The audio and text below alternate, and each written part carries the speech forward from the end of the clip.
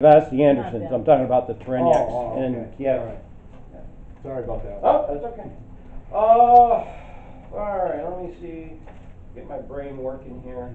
All right, things flashing at me. Let's pray, and then we'll get into this morning's message. Again, Father, Lord, as I pray, oh God, Lord, devil doesn't want me preaching this message because, again, Lord, I'm going to be focusing your light on him. Lord, and he's already been trying, Lord, for days now, Lord, to derail this. Lord, you know what's gone on.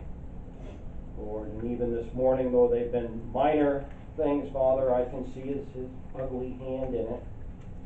Lord, and I pray, please, put a hedge about the church, Lord. Lord, help me, dear God, to do this in your power, in your strength, and in your wisdom, Lord, because he needs to be exposed. People need to know the truth, Lord, of the Satanic Deception, Lord, and what his real plot is, Lord, in this world. And we pray and we ask for this to the glory to, Lord, in honor of your precious Son, our Savior, the Lord Jesus Christ. Amen. And that's what this morning's message is all about, Satanic Deception. Satanic Deception. What Satan's really got going on. Go to 2 Thessalonians chapter 2. 2 Thessalonians, I already mentioned this morning about, that, Satan worshipers, getting into the public libraries now. I'm sorry, is somebody there? The camera. Camera, did you put it on? Yes. Oh, okay. I think it's on. Okay. Kathy's not Yeah. here. Okay. Yeah, I see the little red eyeball there. It's flashing at me. Thank you, though, for... Okay. No, I did go over there and start it. But I keep thinking I need to have like a list here of, okay, make sure that you have. kind of thing. My brain being what it... Thank you. All right, but, that's... I forget what I was talking about. Oh, yeah, I put up some pictures about, how they've been having the story hour in public libraries. They've been doing this for several years now, where they've been having the sodomites come in and reading the kids. Well, now they're having Satanists come in and do this. And that's some pretty shocking stuff that you see there. But, you know what, folks? As much as we hate that, I'm going to tell you here this morning, guess what? That's a smoke screen. It's a smoke screen. It's not as real. It's not the path he's really going. It's not what he's really looking to do. 2 Thessalonians 2, 1 through 12. And we'll read most of the chapter. 2 Thessalonians 2, 1 through 12. Now we beseech you, brethren, by the coming of our Lord Jesus Christ, and by our gathering together unto him, oh, come quickly, Lord Jesus, that you be not soon shaken in mind, or be troubled, neither by spirit, nor by word, nor by letter, as from us, as that the day of Christ is at hand. Let no man deceive you by any means, for that day shall not come, except there come a falling away first, and that man of sin be revealed, the son of perdition, who opposeth and exalteth himself above all that is called God, or that is worshipped, so that he as God sitteth in the temple of God, showing himself that he is God. Remember ye not that when I was yet with you, I told you these things. And now you know what withholdeth, that he might be revealed in his time. For the mystery of iniquity doth already work. Only he who now letteth will let until he be taken out of the way. And then shall that wicked be revealed, whom the Lord shall consume with the spirit of his mouth, and shall destroy with the brightness of his coming. Amen and amen. Even him whose coming is after the working of Satan. That's the working of Satan. Deception. With all power and signs and lying wonders, and with all deceivableness of unrighteousness in them that perish, because they received not the love of the truth, that they might be saved. And for this cause God shall send them strong delusion, that they should believe a lie, that they might all be damned, who believed not the truth, but had pleasure in unrighteousness. Now, just this last weekend in our state capital, the so-called Church of Satan conducted an international convention. Of course, the so-called Christian world, to include your nominal churches, your apostate churches, your Laodicean churches, as well as all the pretend Christian churches, we're all aghast that such an event could take place. Well, really, where have you been the last 100 years, folks? Right? Even Satan's true church, the Roman Catholic Church, had among its own ranks those who expressed,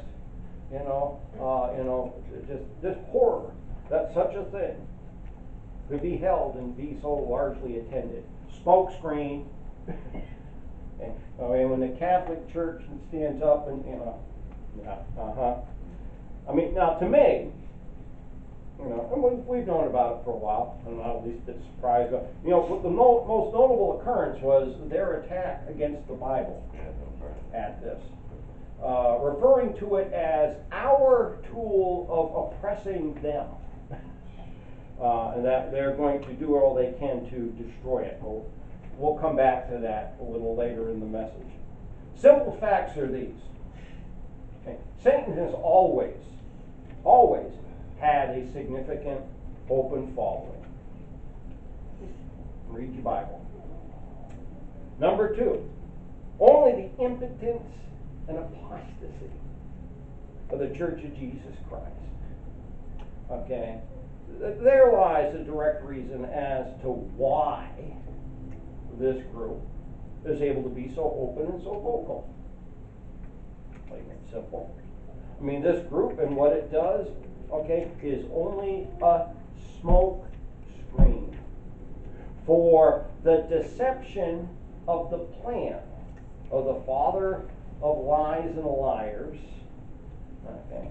2 Corinthians 2:11, lest Satan should get an advantage of us, for we are not ignorant of his devices.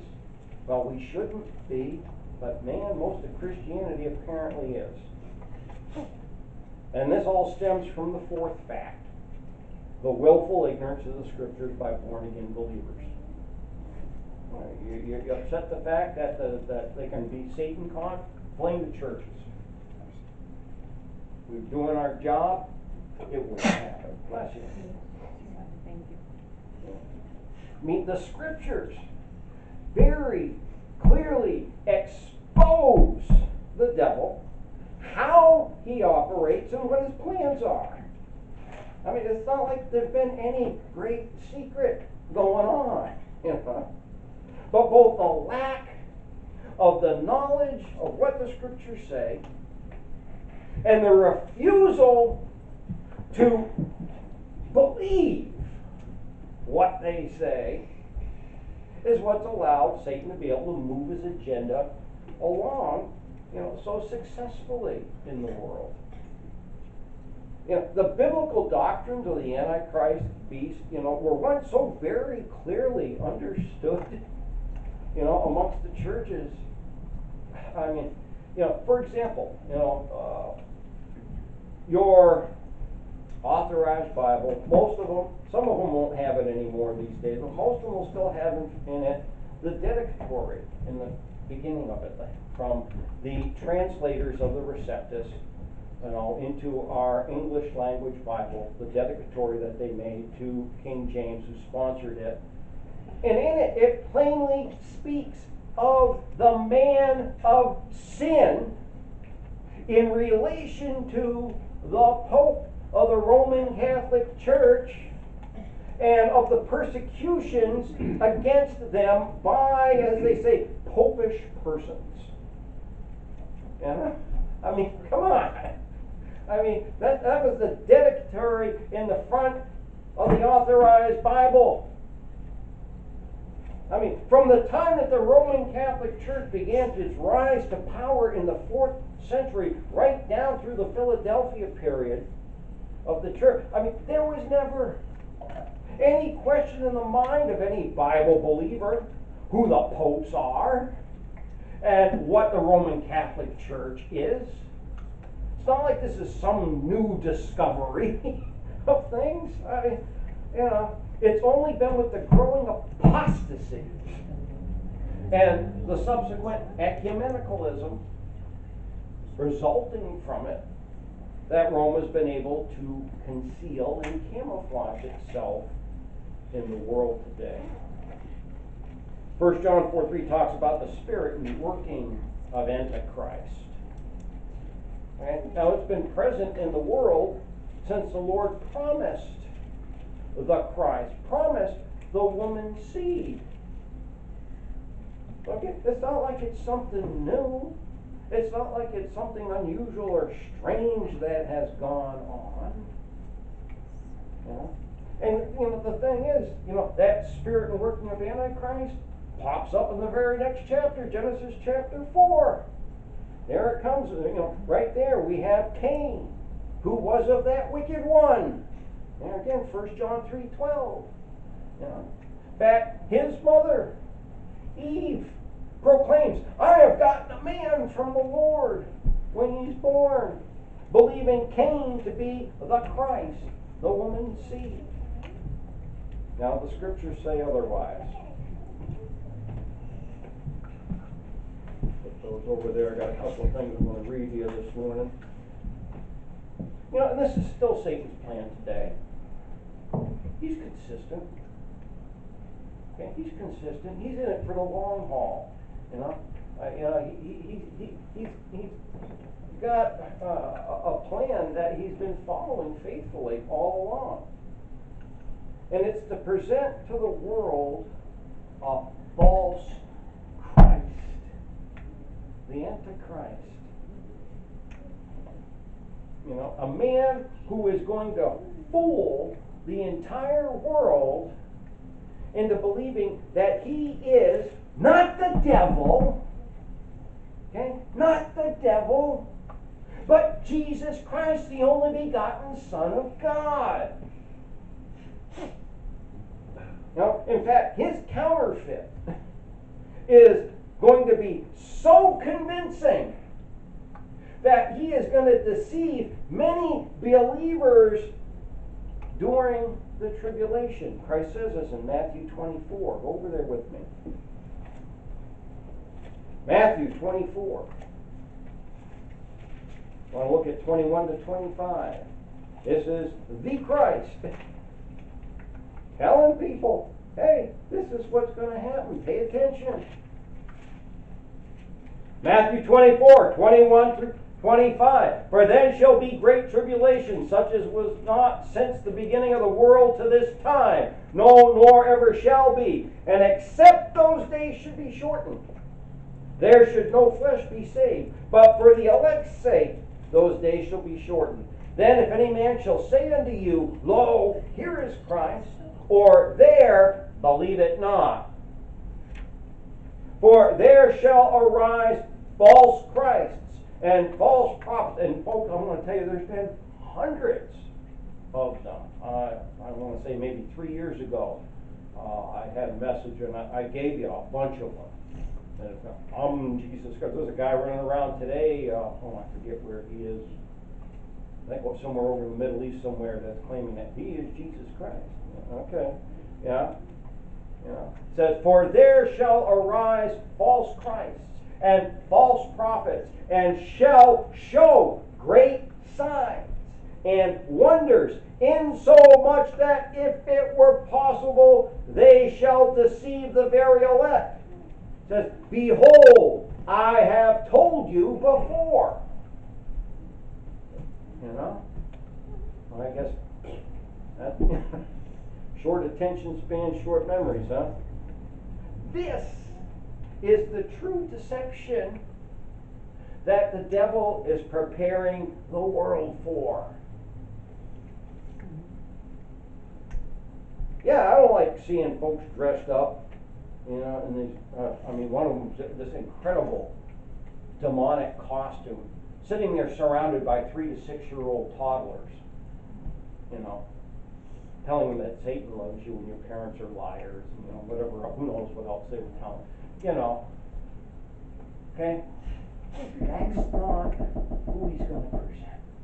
That's a smoke screen, folks. That's a smoke screen. Okay? When a Church of Rome stands up and goes, oh, by, isn't that terrible? You know, who do you think you're lying to? Good night. But man, it's just like it just goes over people's heads anymore. Yeah. Okay? That's the true deception. Not a open Satan worship like went on at Satan Con, okay, but the worship of the Antichrist.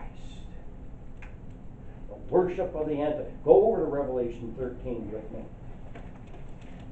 Revelation 13, 1 through 18. And I stood upon the sand of the sea and saw a beast rise up out of the sea, having 7 heads and 10 horns, and upon his horns 10 crowns, and upon his heads the name of blasphemy. And the beast which I saw was like unto a leopard, and his feet were as the feet of a bear, and his mouth as the mouth of a lion. And the dragon gave him his power and his seat and great authority. And I saw one of his heads, as it were, wounded to death, and his deadly wound was healed, and all the world wondered after the beast.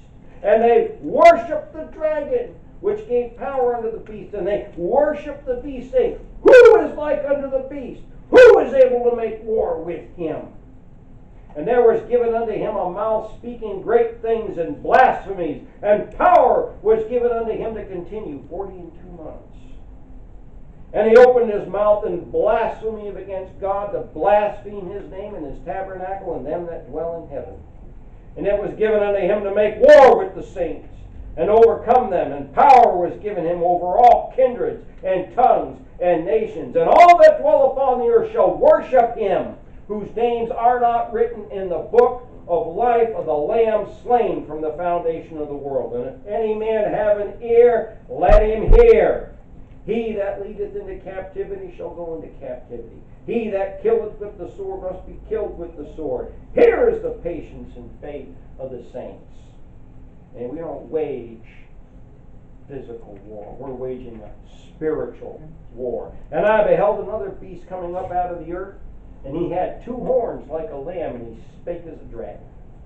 And he exerciseth all the power of the first beast before him, and causeth the earth and them which dwell therein to worship the first beast, whose deadly wound was healed. And he doeth great wonders, so that he maketh fire come down from heaven on the earth in the sight of men. And he deceiveth them that dwell on the earth by the means of those miracles which he had power to do in the sight of the beast, saying to them that dwell on the earth that they should make an image to the beast, not of the beast, to the beast, which had the wound by a sword and did live.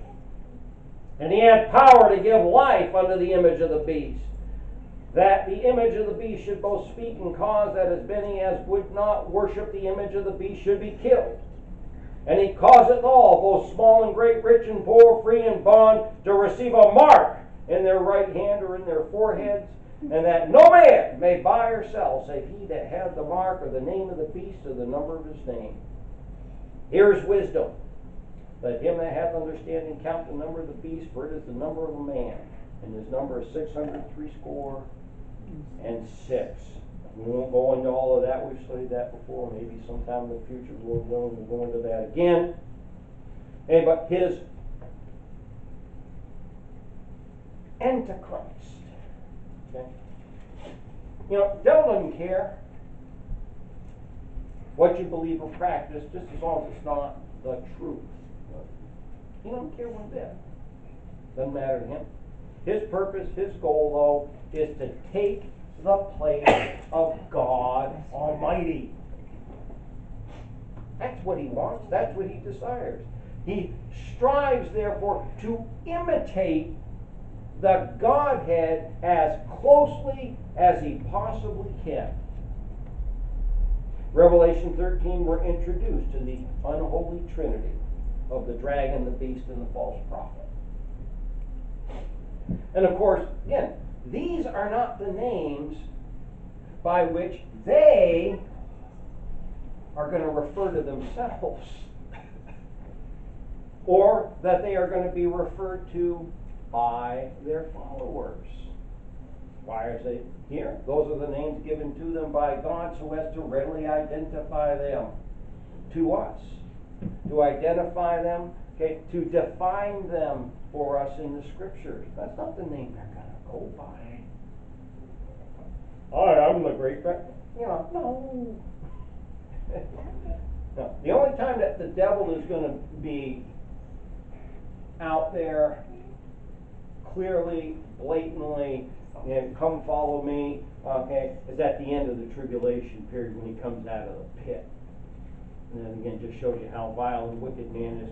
Christ living on the earth for 1,000 years. When the devil comes out of the pit, they'd rather follow him, knowingly and willingly. But that's not the case here. They're going to refer to themselves as the Father and the Son. Okay, and his prophet, demonstrating the power of the Holy Spirit.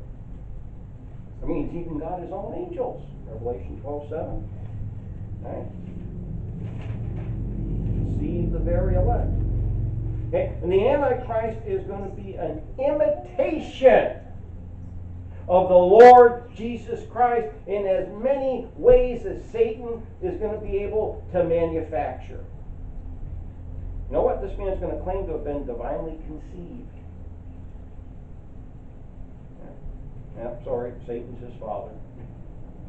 He's going to claim a Jewish heritage. Though the Scriptures tell us that he's a half-breed, only half Jew, half Syrian. Dan 11:37 tells us, guess what? He won't take a human woman as a bride. Why? Church is my bride. Right? He's going to come declaring peace and a kingdom of peace. Yeah.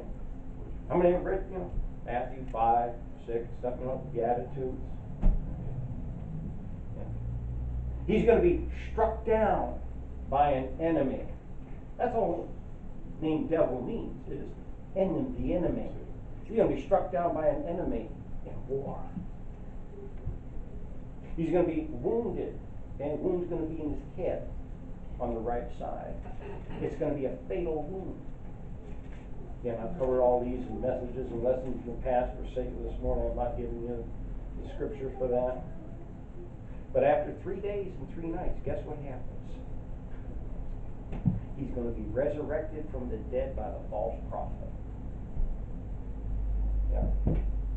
He will be blind, though, in his right eye, crippled in his right arm.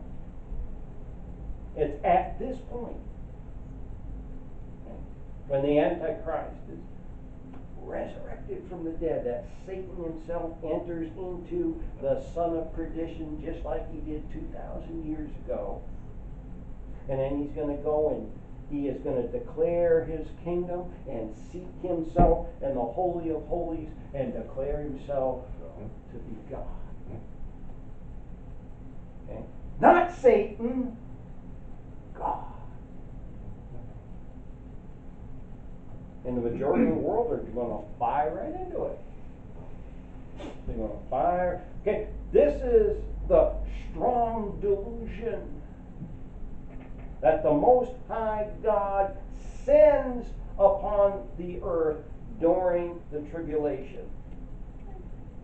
And it's that very spirit that is at work in the world right now today.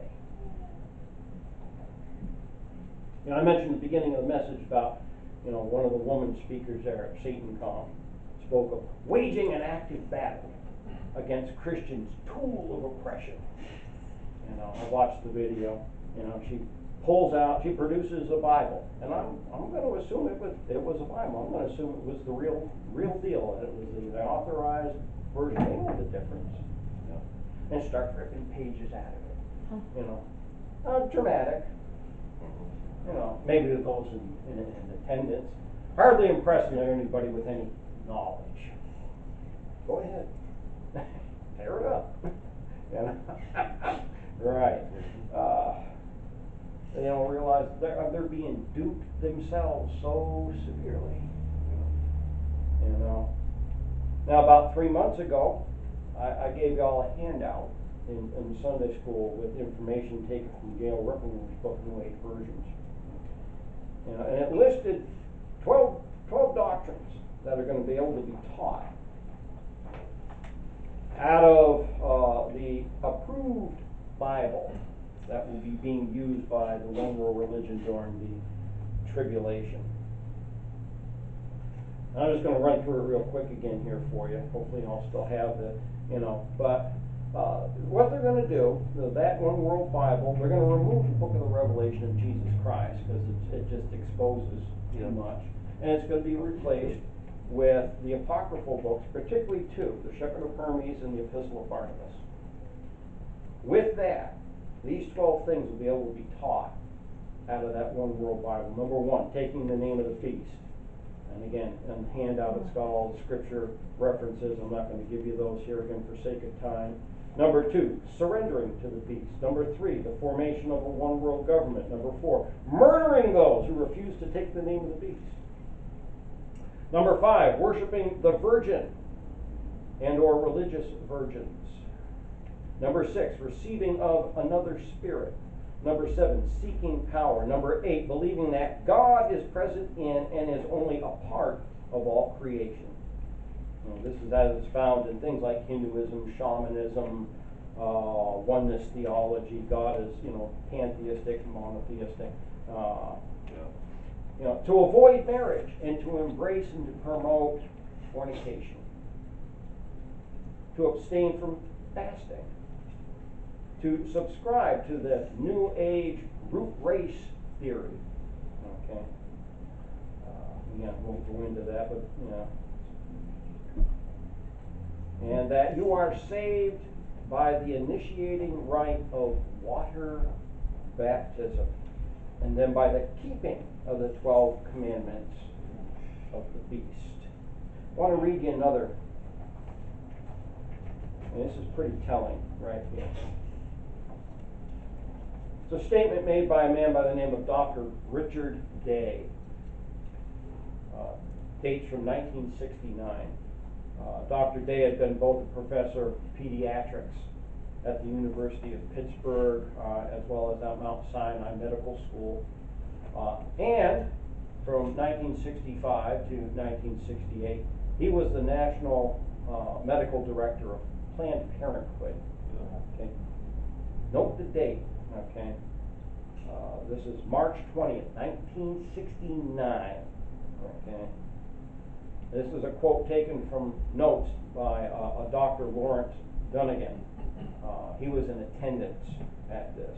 He was a practicing pediatrician at the time who was attending that seminar.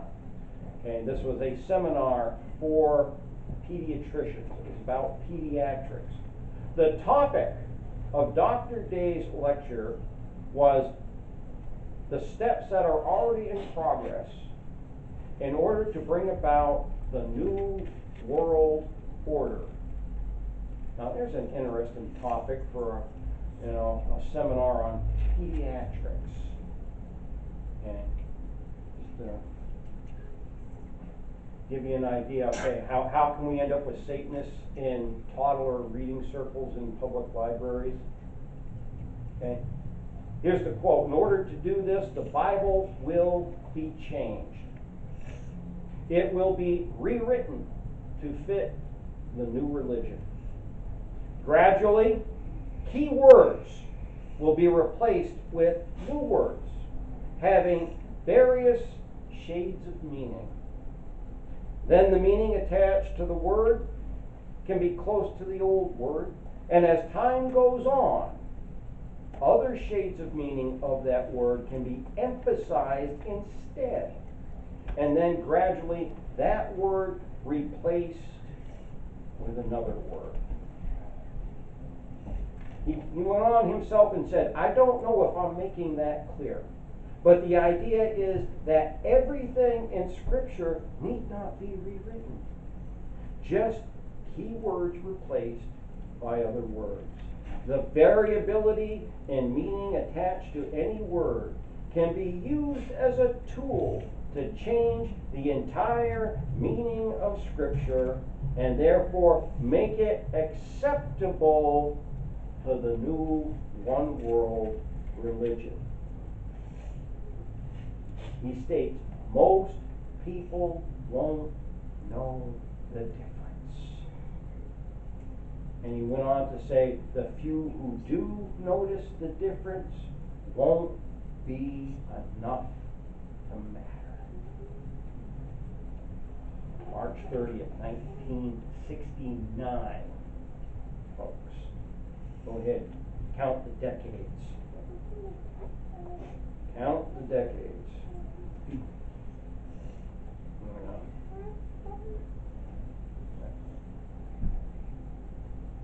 Deception, subterfuge, smoke screens,